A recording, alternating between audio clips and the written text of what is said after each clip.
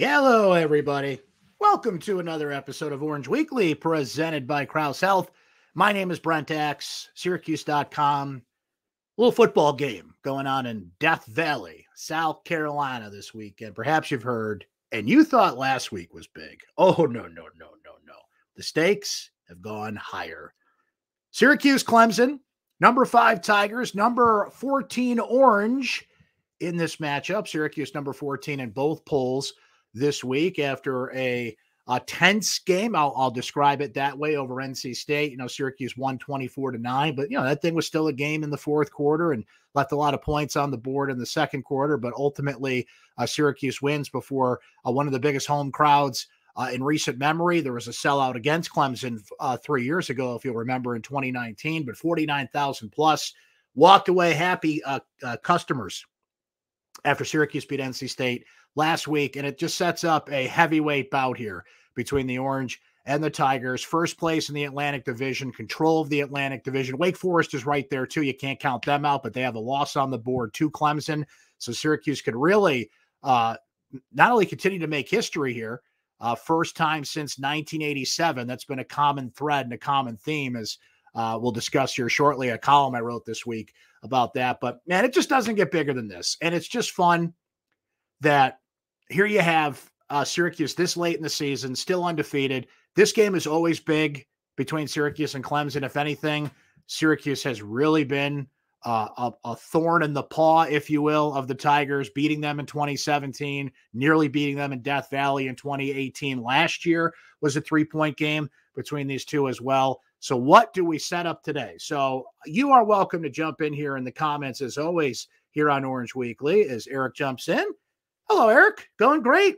Going great. Big weekend coming up here. Pretty excited about it. Hope you guys are as well. So your questions, your comments on Syracuse football. We're going to focus on Syracuse football today. Sometimes we dip in a little hoops or some other things going on, but we're going to hone in on this matchup and some Syracuse football matters in the episode today. If you're watching live on Syracuse Orange football on our Facebook page, on Syracuse Orange Sports on YouTube, get the opportunity to drop in, get some comments, get some things going on this matchup. But if you do miss the show live, we stream Thursdays right around noon Eastern time. But if you do miss the show live, some of you are watching on the YouTube clip later down the road here. We post that on syracuse.com and our social media channels. So easy to catch up on the show if you do miss it live.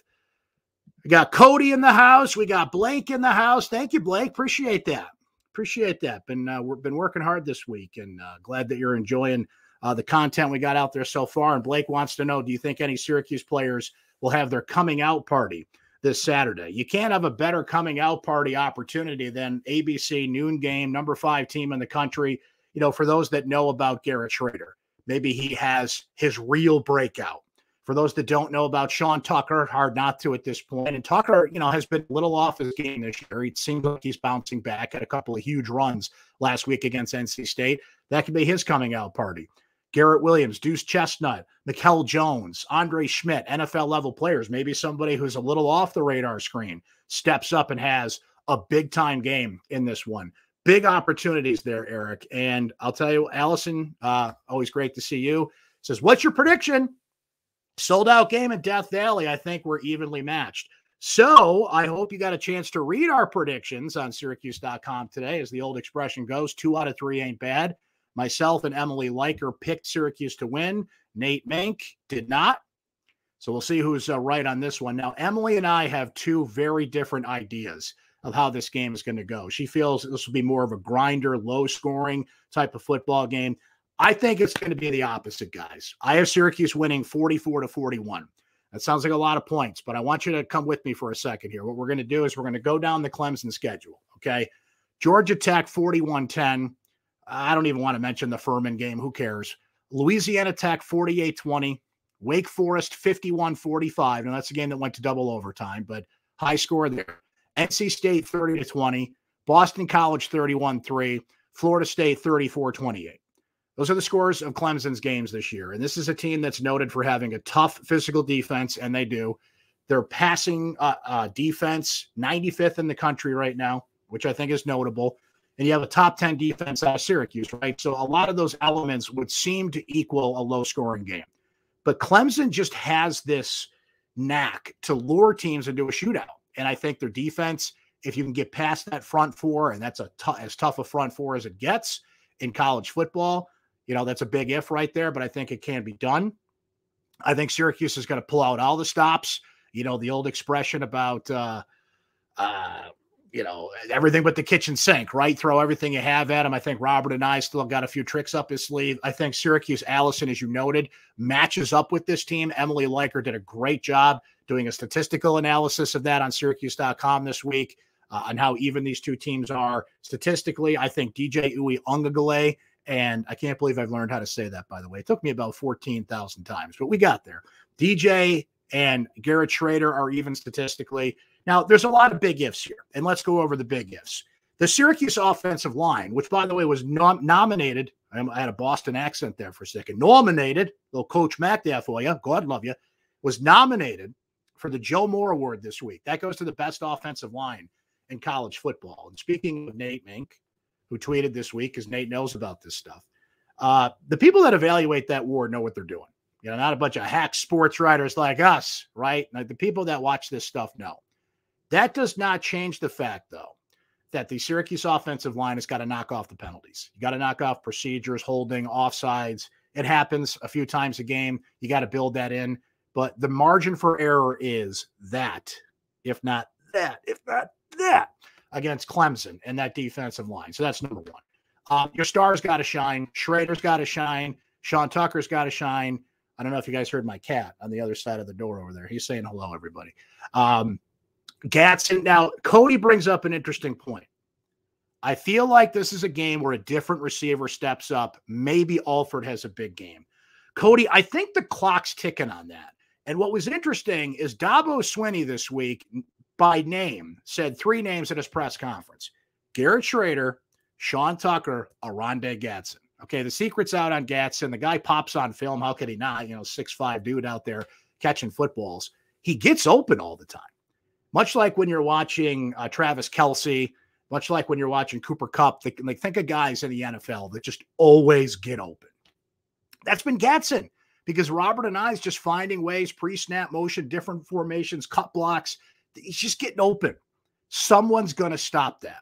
And if you can nominate somebody to do it, wouldn't Clemson be at the top of your list? Frankly, I thought NC State would do it last week, and the dude had like 140 yards in that game.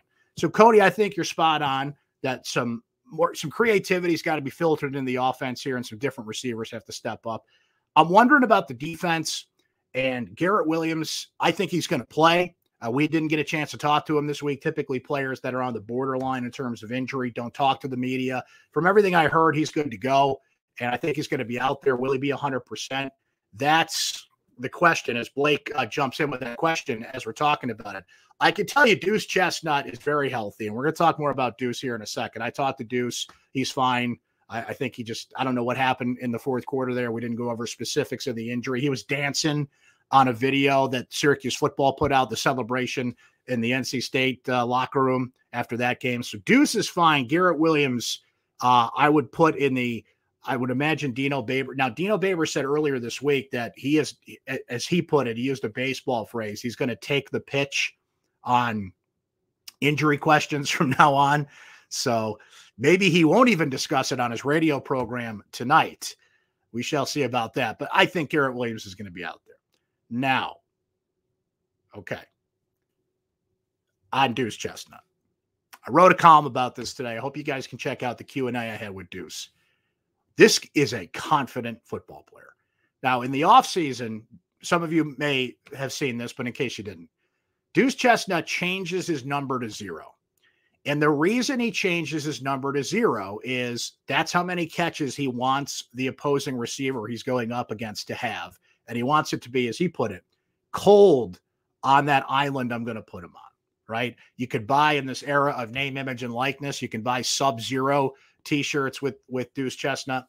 When I talked to Deuce this week, every time I brought up Clemson, he just wasn't having it. No, we're a good team too. DJ Uwe-Ongagale, I asked him about DJ Uwe-Ongagale, and he said, well, we have a top 5 defense, in my opinion. We'll see how he does against us, right? Like, we didn't talk long, but when Deuce talks, he speaks with purpose. He speaks with confidence. He doesn't say much. He's not shy in the sense that maybe a Sean Tucker is. Oronde Gadsden's been a pretty shy kid, getting more media exposure lately, but he almost talks like Drago in Rocky IV. I must break you. Like the way that he just speaks with the confidence of a player that, Randy Moss isn't going to get a catch on me today. I really like that. And I think that's the attitude you have to beat Clemson. I like that he said that. I asked him about so Clemson wins. They're going to set an ACC record for consecutive home wins, which is interesting because when Syracuse went to Florida State last year in basketball now, it was the same thing. Florida State was 1 win away from setting the ACC record for consecutive home wins. Syracuse snapped that. And now the football team's got a chance to do the same thing in this game. If you're going to go do that, and when I asked him about the record, he said, yeah, I feel bad for him because we're going to snap that. I mean, just without blinking. And I was the only one that talked to him. So this isn't like a group media session. It's not like he was trying to get some message out there.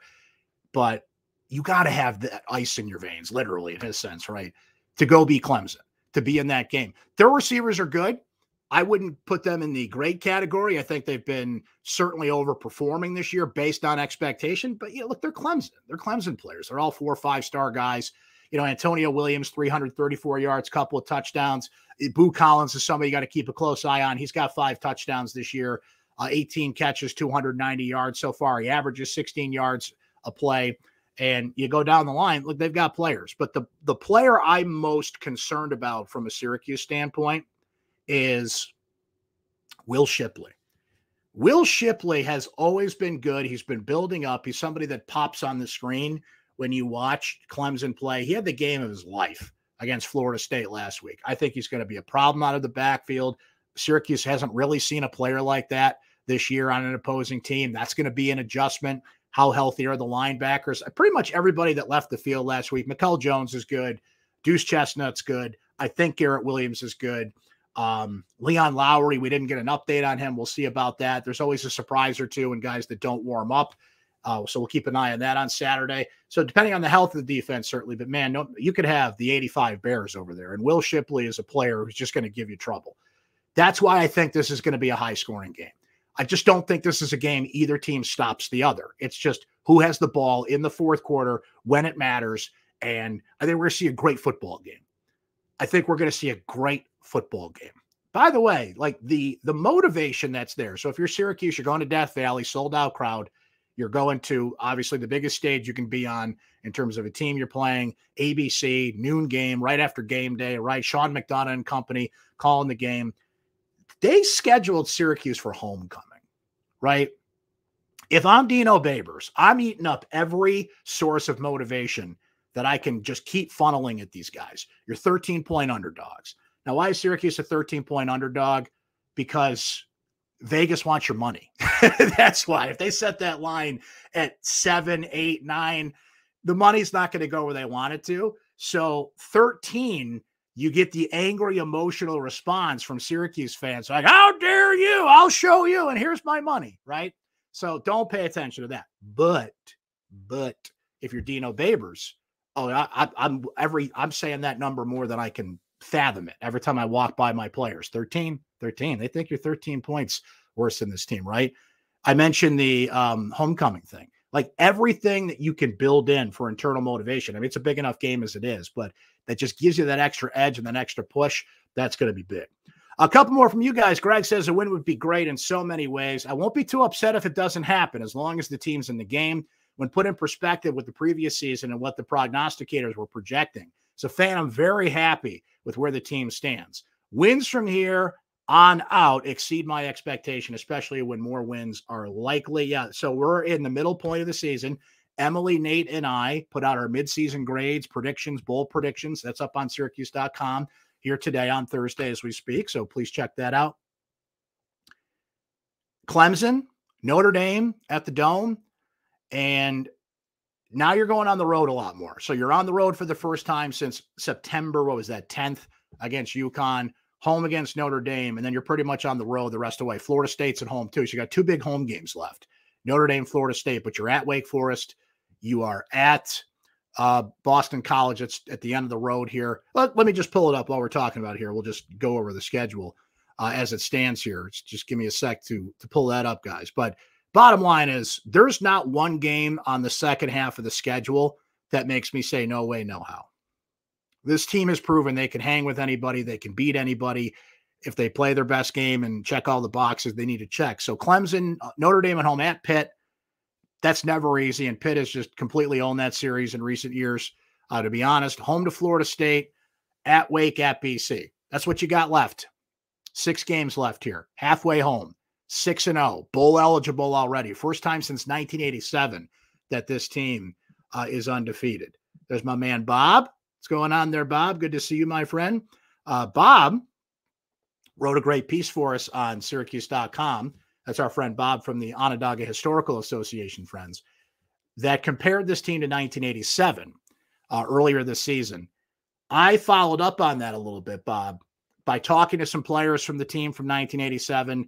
And look, what you've heard all over and over again the last few weeks is the expression and the term first time since 1987. So I figured this was the week to do it because this is the first time Syracuse has been 6-0 since 1987. And if they keep winning, you're just going to keep hearing that. First time since 87. There's a lot of similarities between this team and that team. And I know it was 35 years ago, but that team, so let's go through it here. In 1986, Syracuse football went 5-6, and they made a commitment to a lot of players to really hone down and be better the next year. They started 0-4 that year. They're wearing these 0-4 lapel pins that Dick McPherson gave them, the coach at the time. They made the no alcohol pledge and just went through some of the toughest spring practices, toughest training camp they'd ever been through. And they knew they had something good. Much like this year, Garrett Schrader steps up after, a decent year last year, but just kind of getting, his bearings. Donnie McPherson had a okay year in 1986. He had a Heisman Trophy year in 1987. And don't get me going on that. That dude should have won the Heisman. Tim Brown, get out of here with that. Okay. So you have that. I understand football teams say it all the time, one game at a time, right? But it's a common thread with winning football teams. In 1987, the expression was 1 down, 1 to go. It actually was started by Jay Krauthamel, Syracuse's old athletic director. This team says, let's go 1-0 this week, right? There's a lot of similarities between those two teams. There's a lot of formulas about what makes a team good and has the potential. I don't think they're going to go undefeated, but they're in the conversation and they just keep winning games. And as we went over with the schedule there's nobody on that schedule that makes me say no way, no how. I think they're going to lose a couple games down the stretch because that's just football. And there's just days things don't go your way and just so many unpredictable factors that are coming down the road. But if we're going to continue to say first time since 1987, I went and I looked at it. I'm like, yeah, I get it now. And it's not just, a stat reference. It's not just a record reference. It's like there's a lot of similarities between these two. I don't want to give away all of it. So you guys go read that piece and check it out. But always fun to catch up with. Boy, that team had some characters, man. Jeff Mangrum, man, I don't know how you talk to Jeff Mangrum and not want to go run through a wall after that. Blake Bednar's great offensive lineman. Talked to Paul Fraze. Paul Fraze, by the way, who now lives in Florida, he was a captain on that 1987 team going to Death Valley with former Syracuse quarterback Todd Philcox. Todd Philcox was on that team. He was the holder that year and then eventually took over for Donnie McPherson after McPherson graduated. And great quarterback. Todd Philcox played 9 years in the National Football League. So it was cool to catch up with those guys. I think you'll enjoy that piece a little bit. So, look, bottom line is the stars have to shine. The offensive line has got to cut it back with the penalties. And then there's all the weird stuff. How do you handle the crowd? Turnovers, right? Syracuse has the most turnovers in the ACC. This defense is top 10, right? I feel like as we were talking about, the confidence factor here. Like, look, Clemson's good. Clemson's always good. Clemson recruits 5-star guys. They're just in that short breath of the teams that are always going to be in the conversation for the college football playoff, and all due respect to them. But this is the best Syracuse team that's played Clemson since these two joined the ACC, bar none. I know the 2017 team beat Clemson, and Clemson was number 2 in the country then. This team's better. That 2017 team didn't win a game the rest of the season. They put everything they had into beating that Clemson team. And it was great because it was a high watermark for Syracuse football under Dino Babers, kind of making this, the upward trajectory that they've made, right? And we're making at the time, but not as good as this team. 2018 team, all due respect to them, went 10-3. They were, a fourth quarter play away from beating that team. In both those circumstances, you have to remember Clemson had their backup quarterback in. 2017, Kelly Bryant goes down. 2018, Trevor Lawrence goes down. And was it Chase Bryce who was in, off the top of my head, in the fourth quarter of that game? But that's football. You just get breaks like that. And you can't just, sorry, you guys lost your starting quarterback. I think we'll go home now. Look at NC State last week. Jack Chambers had a pretty decent game for NC State. He had that team in a position to tie the game. NC State wanted an 18-play drive in the fourth quarter of that game. Syracuse's red zone defense was better. They only scored 9 points in that game. So it's just a combination of confidence, which they have. Do you match up with this team? Yes. Do you win some of those matchups? Yes. The one thing you got to worry about is the environment, right? Because when even the players that went to Death Valley a couple of years ago, remember it was COVID year, not a sold out on top of you type of stadium like it is. Death Valley can be one of the most intimidating atmospheres in college football, much like the atmosphere NC State was walking into last week. And, we talked to a few players about that this week. Weirdly, the crowd at the Dome last week is going to get this team ready for this game. Right now, it's the opposite, of course. That's more on so, when you're at home, obviously, you're on top of the offense. Now you're on top of the defense. So how that transition, Ken Garrett Schrader, Sean Tucker and company handle that. I mentioned the procedure calls with the offensive line. These guys are getting procedure calls at home when you don't have 80,000 people on top of you. So that's just going to be a huge factor and an important factor in this game. No doubt about it. One thing I wanted to plug, if you will, with you guys before we depart stage left for the day. Look for a video tomorrow that I'm going to put out here with Scott Hansen. Scott Hansen, as many of you know, if you're fans of the NFL Red Zone, is the host of the NFL Red Zone. There's two Syracuse hosts. So there's Scott Hansen does basically like cable, YouTube TV, cable, if you get the Red Zone that way. Andrew Siciliano, also a Syracuse alum, does DirecTV. So depending on who your Red Zone host is, and the NFL Red Zone is one of the greatest inventions in the history of sports. I mean, that's just one of the greatest television concepts ever, right? Scott Hansen went to Syracuse. Scott Hansen was a walk-on for Syracuse football. He played first for Dick McPherson, then for Paul Pasqualoni. He was at Syracuse from 1989 to 1992. And he's got a great story.